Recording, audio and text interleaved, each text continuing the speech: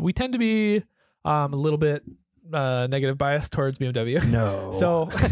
So as mom raised us better than that. If we said something mean, she's like, now you have to say 7 nice things. Oh yeah. And that kind of thing. So Totally forgot about our that. new rule for the podcast, if we're going to rip into BMW, we got to say something nice about it too. That's fair. So we have a new segment idea called Good Beamer, Bad Beamer.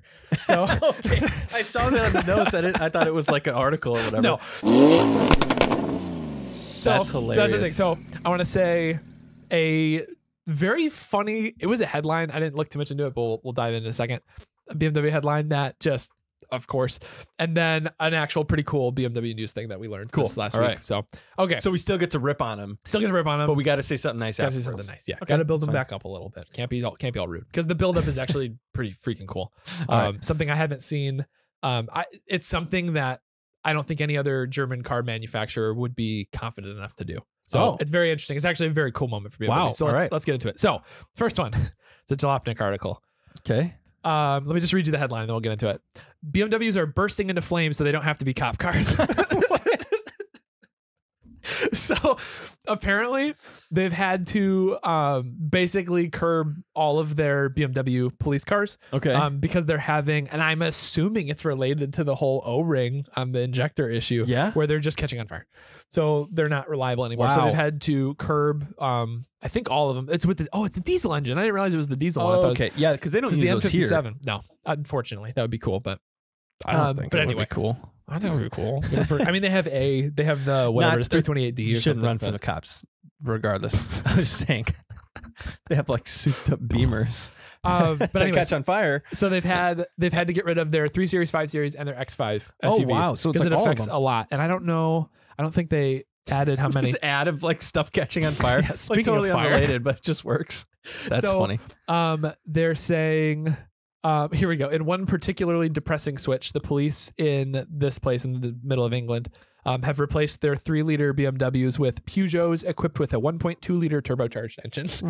So that's What a sad, downgrade. Is that what right? it says? Yeah, what a downgrade. So anyway, I That thought that was sucks. super funny. So apparently that title I thought was really funny. But That is so funny. Apparently there's some issue happening now. What, They're so trying what to was the figure title out. again? So they don't have to be cops. Yeah, so they don't have to be cop That's cars. so funny. Because which I think, like this look of cop cars is my favorite ever. Yeah. It looks so cool with Yeah. the yellow and the blue checkered and the blue lights and everything and the little, like the Jason Bourne, like, Yeah, that's what I was thinking. Yeah, that's all it reminds me of. Yeah, that's all I could think of. Yeah. Way better Going impression by. than mine. But yeah, so apparently here we go. Whatever the reason for the combustions, it seems a worrying number of BMW police cars have begun igniting on forces in the UK, specifically cars operated by that aging diesel engine have started Wow. spewing fire It's an after being used in N57 high-speed diesel. pursuits. Wow. So could you imagine this guy's like, it's just like what it's like the Need for Speed thing is like heat 5, and then like the BMWs come in, and then there's like, Yeah, they're just catching burning on up. fire. But anyway, so bad Beamer. What if it's like one of the engineers at BMW who's testing out a new model, running away from the cops, and he's just like, "Oh no, they're gonna get me!" He's like, activate, burning BMW. They're burning off. It's like, yes. Oh my god, It's like some conspiracy hideout. that's BMW's version of Dieselgate. Yeah, right. Oops. That's their Clicked an Dieselgate. article. It was the diesels. The Volkswagen's over there, and these ours doesn't explode. I don't know what the heck They're accent both that was. German too. Right? They have the same accent. America's just over here like Like RV8s don't do do that. that. V8 in it. Yeah. So anyway, All bad right. Beamer. So Beamer? let's build them Good back Beamer. up a little bit. Good Beamer. I think you saw this announcement too. BMW has officially It's sick. brought Alpina Performance on. So they purchased it. They purchased the brand, and they're going to be co-oping. So it's always been. This caused me to look it up a little bit because Mhm. it is a weird relationship. Because Yeah. like apparently, Alpina started. Let me see. I looked it up in here. They started in the 60s building a dual carb for the BMW 1500. And then they were just Oh. a BMW tuning company. So they Yeah. were essentially like, I mean, they were like an IROS Motorsport, honestly. They were like that Yeah. type of a thing where Right. Yeah, they they're were just just trying to performance get, parts and- yeah. And so they would have like the BMW 2000 Alpina, and it was just something they would enter into like races and stuff like that. So they were a performance company. And then somewhere along the way, as they were maximizing the power, they started like adding things to the interior, adding things to the styling, things like that. And they formed this weird relationship with BMW where they're not like a manufacturer, but BMW allows them to create and license and sell a modified version of their vehicle. Yep. So what I think is really cool is, so this is like a grassroots thing. This is just like it's honestly like I don't know how to say it, the Ralph Welt like wide body thing for Porsche. Yep. It's something like that, but I think it's so cool that the OEM purchased it, so that they purchased it now and acquired it. I think it sounds like it's still going to be run similarly. It must have been so popular, and I didn't same thing. I saw the title, I started researching it. I didn't actually know that it was a completely separate company. Yeah, like I thought it was just another lane of BMWs, like they do like a trim level. Yeah, something this edition and other cars do that too. I just thought it was that, but I didn't know it was like some separate thing. And now it is just a thing. So I think it's really cool because, and this is where my statement came earlier.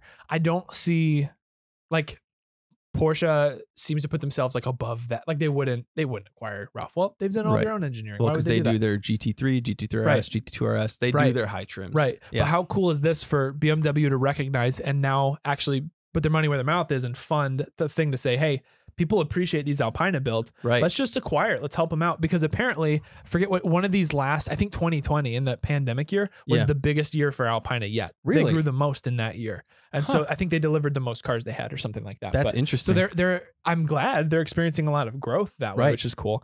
Because I guess right now I think they do a 5 series, a 7 series, and then the X5. I think they have Alpina. They're just clean too. They're really nice. So the statement I got out of the stuff that I found is that they're like niche, like why they've become valuable is because they tune the maybe more base model cars. They're not taking an M car and making an Alpina. They're taking a regular 540i or whatever the model is now, and making an Alpina edition where it's got performance and horsepower close to an M car. Exactly. So they're making it basically an M car, not quite as much, but then also increasing the luxury part of it as well. So it's a more comfortable, more luxurious, but then higher performance and everything as well, which is a really cool mix. Like normally you get a tuning company, say like for Audi, Volkswagen, it's like APR is a really big one. Right.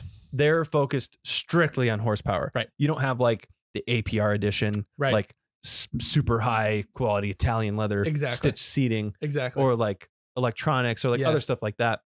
I know they do some stuff, but it's all performance based. They'll do like different steering wheels, for example, but it's like a carbon fiber performance based one with like the RPM gauge on it or something like that. Right. There's not an interior trim package for whatever. Like for the APR tune is not like, oh sweet, I know it's going to come with the brown leather seats now and all this other. Like it's not that, but they completely transform these cars. It'd be interesting to see how many pieces they actually touch. Like if there is like a quantity of that'd be hey, cool if it's an see. Alpina, it gets whatever it is, 2,600 extra parts that we manufacture that go on the car or something. But anyway, thought that was really interesting. And like huge really props cool. to BMW, as much as whatever. I haven't had great experience with my, janky used cars. We have limited experience. To be fair, this is a good Beamer, bad Beamer, or on good Beamer side. We haven't had a lot of experience.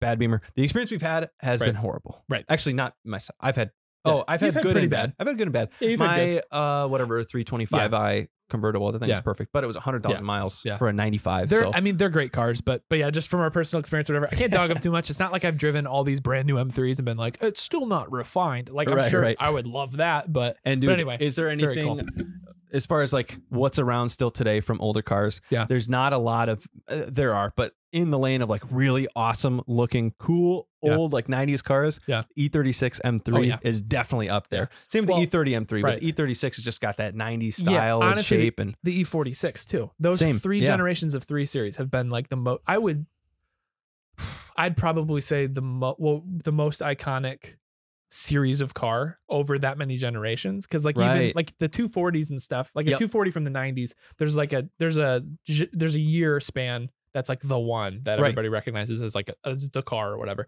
Same with Audis, like B5s, and then B6. I don't really like the A4 and stuff. They haven't like held over time the way that the BMW championed it from the 80s all the way through rally stuff to like touring cars and all this other, all the way through the E46, and then even the next generations after that when they changed their naming structure that I don't get anymore. But anyway, so good Beamer, bad Beamer. Cool. We'll probably bring that back. That's a good section. So yeah, turn them down a little bit, build them back up, kind of leave them level.